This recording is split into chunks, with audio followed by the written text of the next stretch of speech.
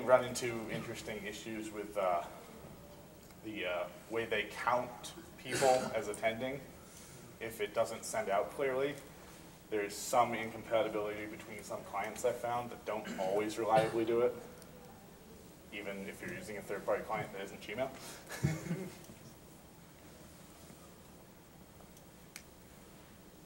No questions. Okay. Any experience with FreeNAS? I use FreeBSD as my primary server, actually. FreeNAS would work just fine. Just the apps will work.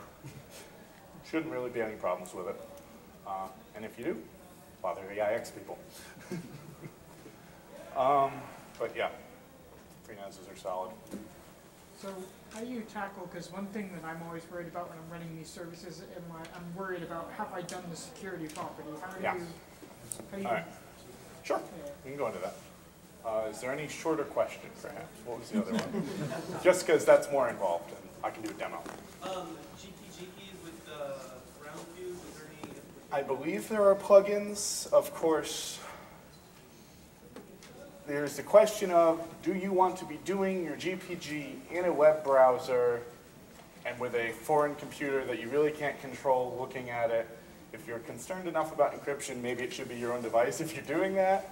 So I haven't looked into it myself because that's my personal view.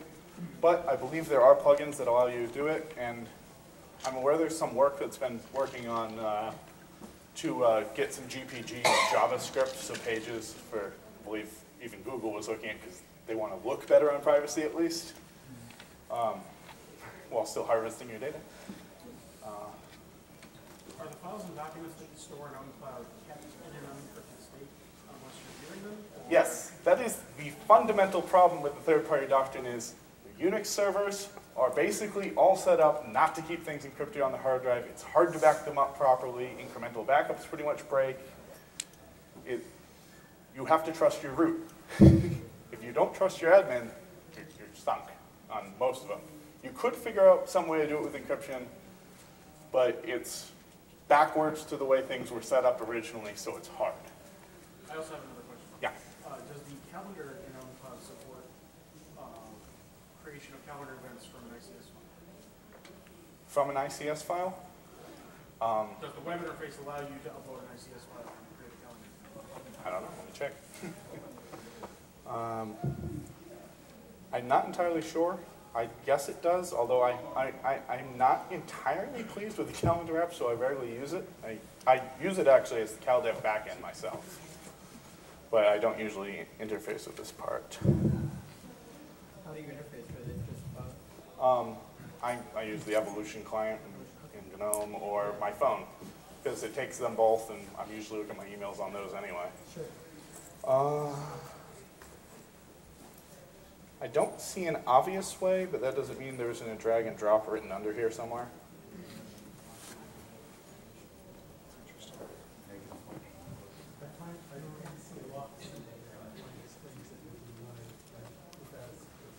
Yes, this is a demo instance that is not my real instance that I put on the local machine, and I have no network connection here. For my real, I have HTTPS everywhere. I require TLS 1.2, and every website I host redirects to the HTTPS version.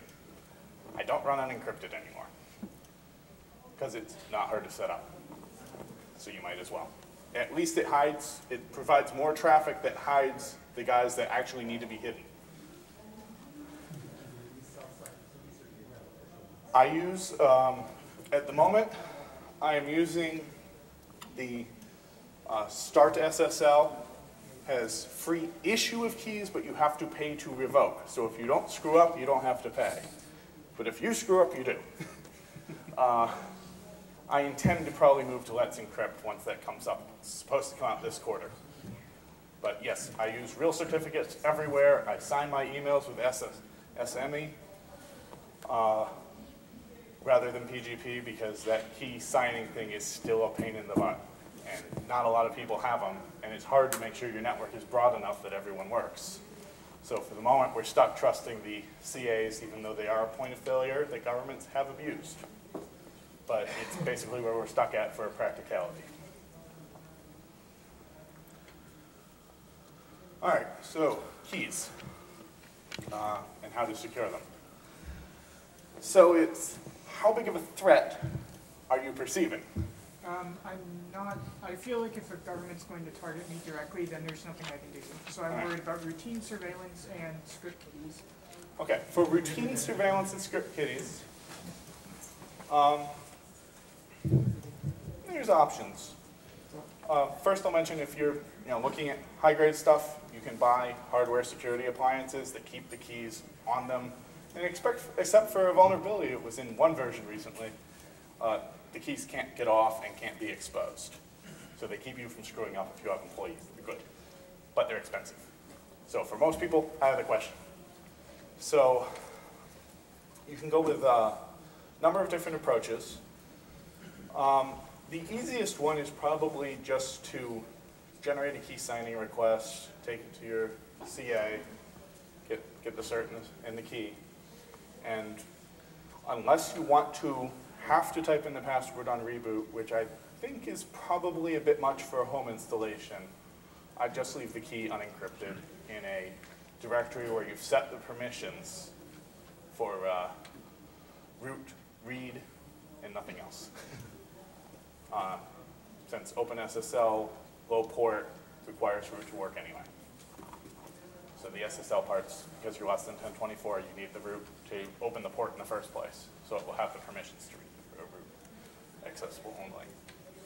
But just setting the permissions for the low-grade certificates for like hosting your own is probably okay for home instances. I would go with an encrypted key that, if you're looking for a bit more security, maybe an encrypted key that you have to type in when you reboot. Of course, that only protects you from data at rest. Once it's loaded into RAM, you have other problems that are hard to mitigate. But Do you ever use self-signed keys just for your personal use? I did until the browsers started implementing complaining too much. And given that Start SSL has those free keys, I just do the free key because it's not that much effort, and it's more effort to click the I accept this problem button than to get the key installed if you're going to go there on a regular basis. Otherwise, yeah, go ahead.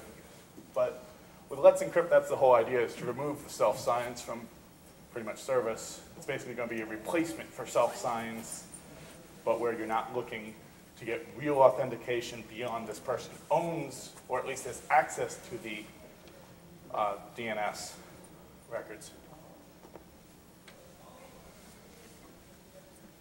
Anyone else? On your email setup, is it really worth it doing DKIM, TKIP, all that stuff to authenticate that the mail is really from you, or is it causing more trouble than it's worth? I generally just do what I do is I have Evolution is my primary client I use. I don't bother, if it's from my phone, I don't really trust it entirely anyway, so I don't keep my certs on my phone. So if it's from my phone, it's not signed. If it's from my laptop or desktop, I trust those enough to have my, I have a cert for my email address from the CA, and I sign it automatically going out. At least if they have Evolution to get the nice green box. So. I guess this is more on the DNS side. Oh, on DNS? On DNS proving that your server is actually. Yeah, DNSSEC is the way to go, but no one's really supporting it yet, and I'm really pleased with my DNS with my provider there. I had a comment on that. Go ahead. It kind of depends on what your goal is. I've got the mail server on a VPS, and I've deployed DKIM and I've deployed SBF. It's nice to have just because it's an extra tool that's there, but it's generally not. I found that it generally doesn't help you from your mail getting marked as spam. It doesn't help other mail servers trust you more. It's just kind of a tool for your own to prevent people from impersonating your mail server, for instance. Yeah. Oh, that part. Yeah. Yes. So it's helpful, but It depends on what you're trying to accomplish. If you're trying to accomplish, I want my mail to go through and not be marked as spam, it tends to not help. SPF, though, I would definitely implement. Yeah. And business, implement them. Personal, because basically what you're trying to do is stay within the where you have that reasonable expectation of privacy wall, and it would require reasonable suspicion, just like searching your house. You want at least that level when you're dealing with the government. Because despite what anyone says about privacy, you have a natural law basis for arguing on privacy. Humans keep secrets. It's what we do. Other animals keep secrets.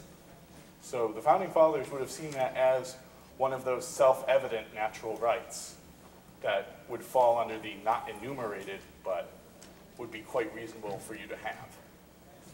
So under our system of law, those should be protected, whether or not they actually are being. They would reasonably be, at least as a natural law philosopher would look at it, what you have a right to do. So most likely it would be abused until you got all the way to the Supreme Court, and then maybe they would. Maybe. They'd have to go to that point. But at least in terms of the natural law philosophy the Constitution was written on the basis of, but which is not actually one of the more common philosophies anymore, it would fall under that. But it is the philosophy that's the basis of our law, lock-in principles, yada yada. All right. Have a good one, everybody.